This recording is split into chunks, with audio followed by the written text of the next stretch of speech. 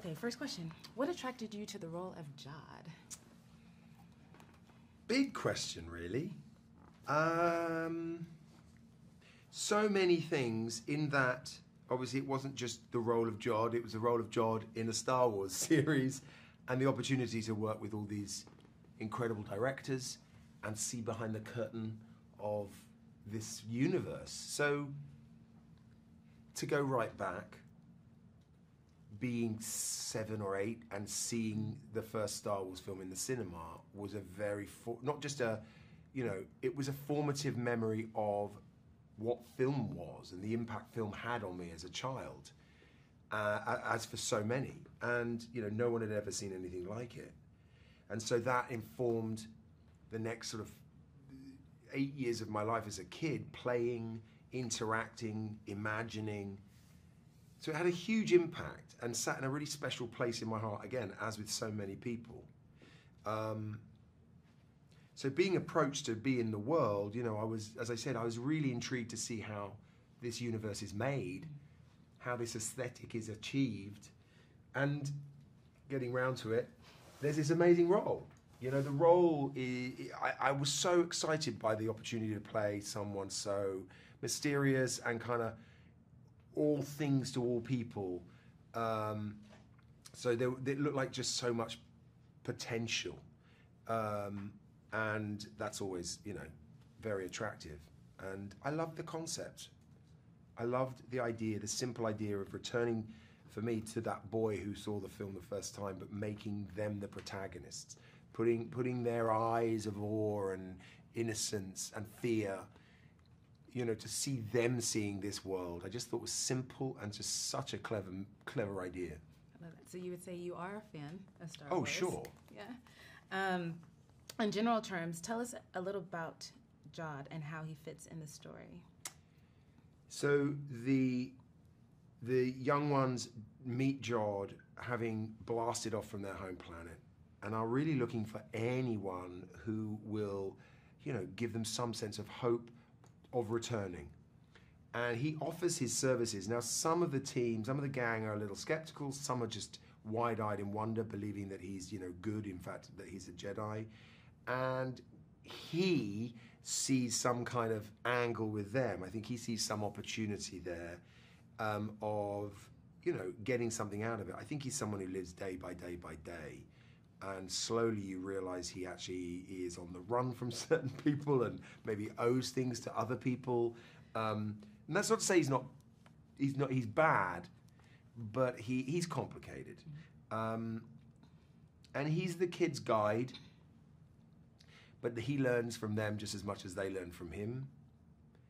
And I think what's key to it is also that he doesn't see them as kids.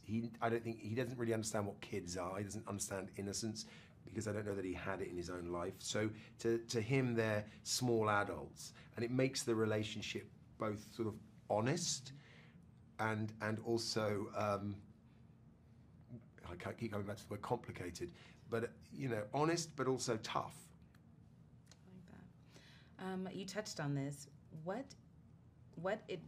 Tell us what it was like to work with the different episode directors, John Watts, David Lowery, the Daniels, Jake, Bryce, and Lee Isaac Chung. What made it a unique experience for you? Unique, of course, because I'd never worked with a group of directors over a period of time like that, so in such quick succession. I'd never had that experience. Unique because, all of them incredibly talented and clear and experienced, and yet all coming into this world, bringing their own, tonally their own detail and perspective. And directors bring different energies to a set, they run them in different ways. And their personality and their energy sort of affects the mood of the set. So it's always interesting, having a new energy and a new leader, really, affecting the set in that way. And then can I just say, with that question, I mean, what a group of directors. I mean, it wasn't also a case of, okay, I get to work with a series in quick succession on a Star Wars show. It was also, each of these directors brought something so extraordinary, and they're so talented, that it was also a lesson every time. Like, okay, oh, this is how they do it, this is how she does it, this is how he does it, you know, just intriguing. Skeleton Crew has been called a universal adventure. How would you describe the tone of the story? Did any of the theme resonate with you as you were making the episodes? A universal adventure is right. How would I describe the tone? Did you say the tone? The tone. Yeah. Yes, the tone of the story and the theme resonate with you as you were making. I think the tone is captured when you think of this idea of a child,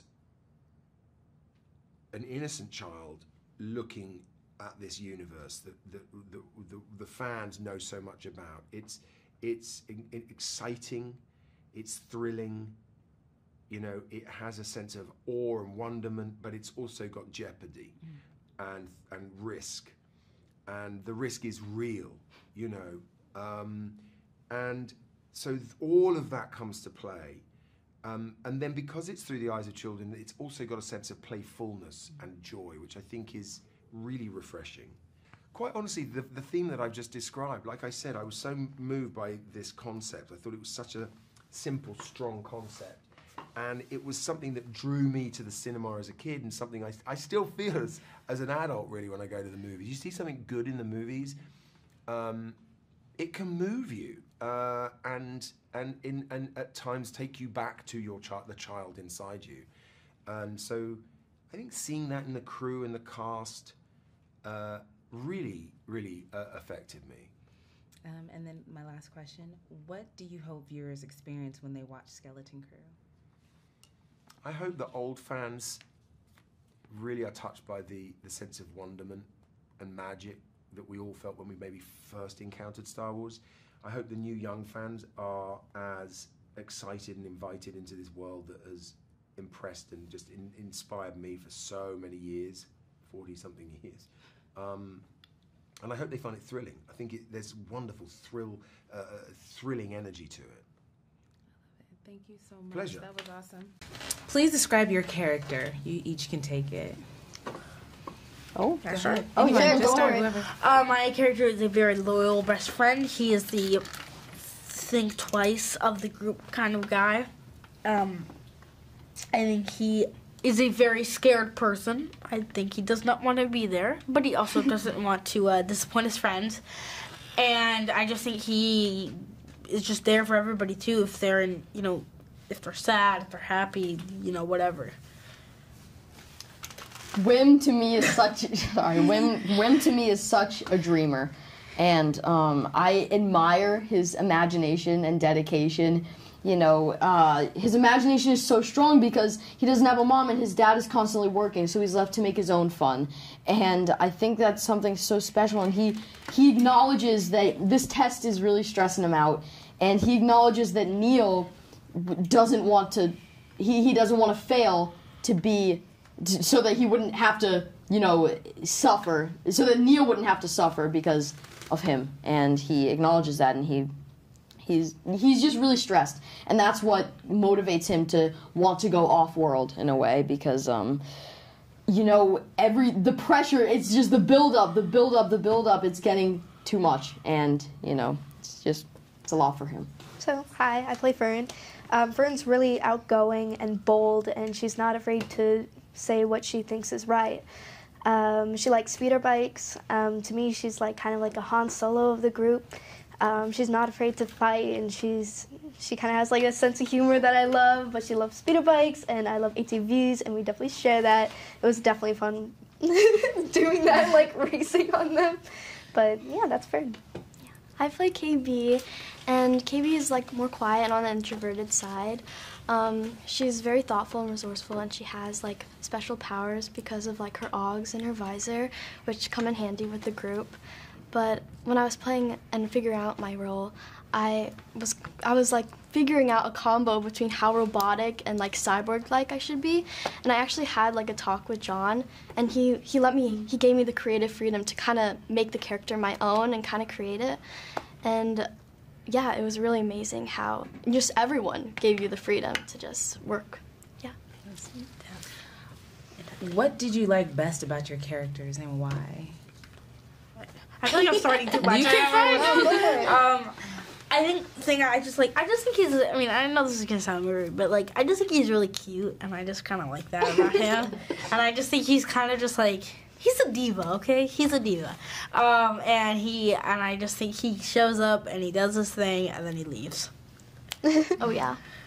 Attitude, walk off. Exactly. Anyway. Go for it. Okay, thank you. What I love about my character, she's very cool. And to prepare for the role, I actually did like a lot of running and like exercise and different archery, parkour. Can you get a flex? It's okay, guys. I'm sorry. Okay. But that's what I love about her. I like that she's really cool, and she might not like always vocalize her opinion, but she gets things done, which I love about her.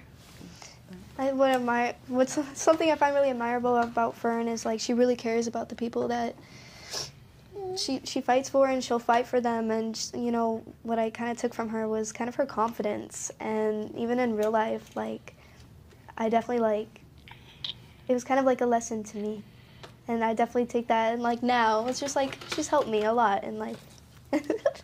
I love how Wim represents the hero's journey archetype, so to speak, and I love his character arc throughout the show. It's been so fun to play around with, because from point A to point B, it's such a drastic change, and I love playing around with that for my characters and any character that I play. I love the initial preparation process when I first received the material. I find things that seem familiar, and really just the preparation process was really fun for me, discovering all of Wim's, qualities. I love how adventurous he is, and how this adventure really changes him, and because he thought that the galaxy was all fighting, lightsabers, coolness, fun, but then he gets a quick reality check and he realizes it's not all that, all that he thought it was, and it changes him. It's okay. Tell us about working with Jude Law and what you like most about working with him. Jude is so present and so giving, and in the moment for us, like he's so like grounding, and like when I would have a scene with him, like it made me like act better, because he gives so much to you to work off of, if that makes sense. Yeah, I 100% agree. He's such a generous scene partner. Yeah, he's giving, he's grounded, he's constantly focused, which helps other people focus. And he not only is he such a nice guy, but he's so experienced, which makes for some really fun scenes with him. Playing working alongside him is a lot of fun, and I would love to work with him again. He's really motivating because he's such a good actor, and he's very giving. Like when I was doing a scene with him for the first time, it was amazing, and I was fangirling, and it was really a great experience to work with such a great actor. Yeah. I mean, I have always seen his stuff before, and I just remember seeing him and be like, oh, that's pretty cool. But then when you're really there and he's doing it in front of you, you're like, wow, this is hardcore. It was really kind of whoa, and he's really just kind of brilliant. It really kind of amazed me, and it truly made me a better actor. And I think he was just kind of a mentor a little bit too, because I remember there was even a day where I was like, we were talking about something with like ladies and stuff. I was like, oh yeah, you have to have the good looks. And he was like, yeah, but you also have to have charm. And I just remember taking that note. All right, well, I was thinking. Thank you, Jude. Thank you, Jude. Thank you. Tell us about the sets. What was your favorite one and why? Our ship was really, really cool. I remember the first Definitely. day that we went there, and like everything you could actually interact with, like all the so buttons, practical, yeah. like were practical, Yeah. like they were real, and like levers. Yeah. It's one of the coolest sets I've ever seen, and like the volume, all the sets were real and huge too. I might add. I would have to agree with that. The ship was so cool. And like oh my gosh, the buttons were so much fun to press. We're like, It was so practical, and the sets were so unique. All of the different sets were so much fun. The practical sets, the non-practical sets, they're all so different. And I'd never really done anything like this, so it was so exciting and so surreal. I wish we could have done ASMR. Yeah, I know. Oh my gosh. That would have been so The satisfying. ship was like, it was really cool because it was all life-sized, and it actually went all the way around all the different rooms, which was really Yeah. cool. Yeah. Interesting. Last question. If you could describe Skeleton Crew in one word, what would it be and why? Either adventure or journey, but I'm going to go with journey here. I'm gonna go with action-packed. Exciting. Neil. No, I'm just kidding. Fun. Fun. Yes. And why would you say that about it? I would just say because it's an adventure and it's fun and it's just, you have a great time watching it too, so I think it's just fun in that way. It's a journey for you. Yeah. As well as it's a journey for the character, it's also a journey for you. You're going on As this an journey audience. with them. Yeah, exactly. And you're kind of viewing it through the children's eyes, and that's what's so special because children leading a Star Wars series or anything Star Wars related is so cool because we haven't really seen that too much, and children bring a certain like wide-eyed wonder to the galaxy that I feel like adults may not always, and that's what was so special. It was really fun. We had a great stunt team and action really did. sequences. So Yeah, the action scenes were really fun too. Definitely. I say exciting because I feel like there's always something happening. Like, you never get bored because Yeah. there's always something happening. How did you come up with the idea for Skeleton Crew and what inspired your vision? So how did we come up with the idea for Skeleton Crew and what inspired it? I think the inspiration for me is the feeling of being a 10-year-old kid and wandering off into a field and hoping that you're going to stumble across some sort of adventure. And, the movies that we grew up with, you'd find a buried pirate's treasure or you get abducted by aliens or something like that.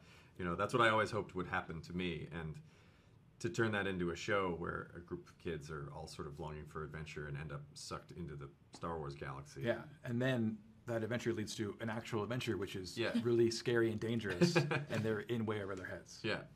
So being a bored 10-year-old kid, I think, is and getting in trouble. getting in trouble.